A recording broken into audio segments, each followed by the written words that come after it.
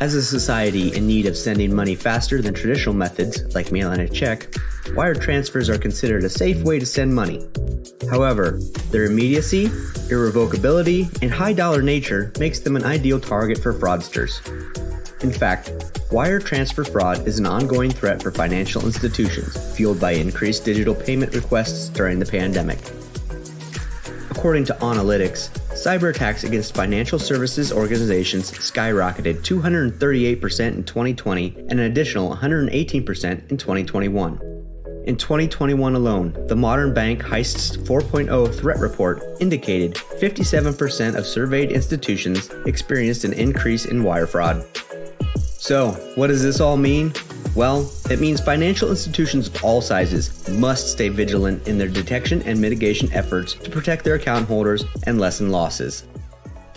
While wires have historically been the preferred tool for money launderers, prompting anti-money laundering regulations and enhanced Know Your Customer or KYC practices by financial institutions, social engineering schemes are sounding alarms all over the country using a variety of tactics to prompt wire transfers, including the fake tech support claims, where a caller says they've identified a problem with your computer and ask you for your banking information to send a refund.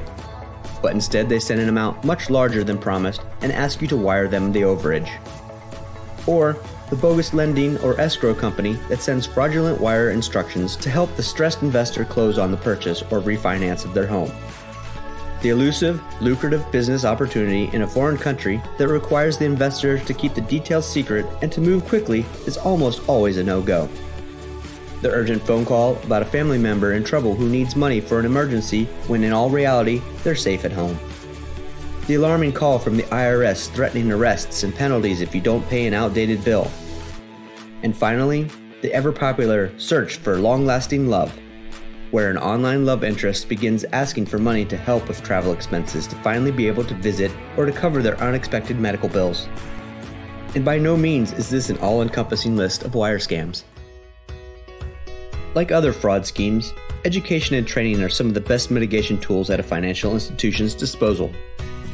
It's important for banks and credit unions to make sure staff is up to date on fraud schemes and frequently complete cybersecurity training, as well as fully understanding your institution's procedures and controls.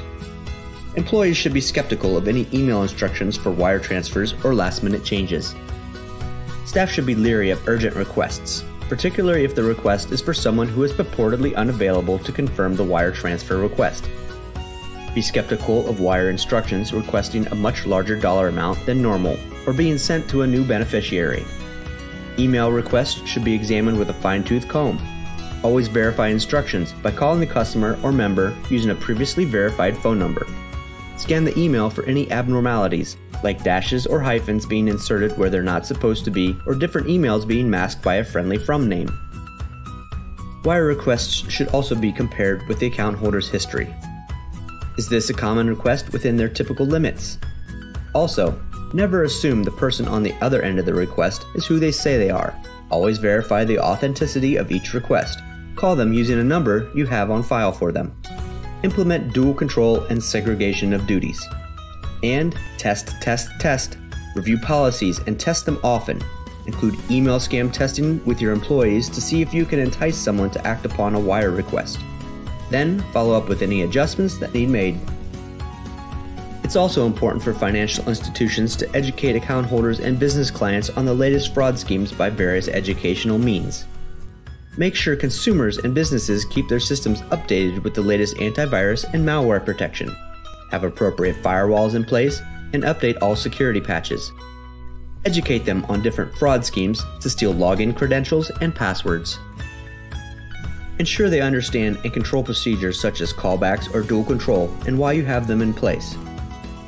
Newsletter articles, social media posts, statement stuffers, online banking portal notices, and videos are a few ways you might share fraud prevention tips.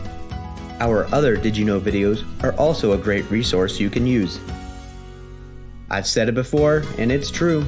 It takes a village to fight fraud. If you have specific questions about payments fraud, reach out to us via phone, email, or website chat.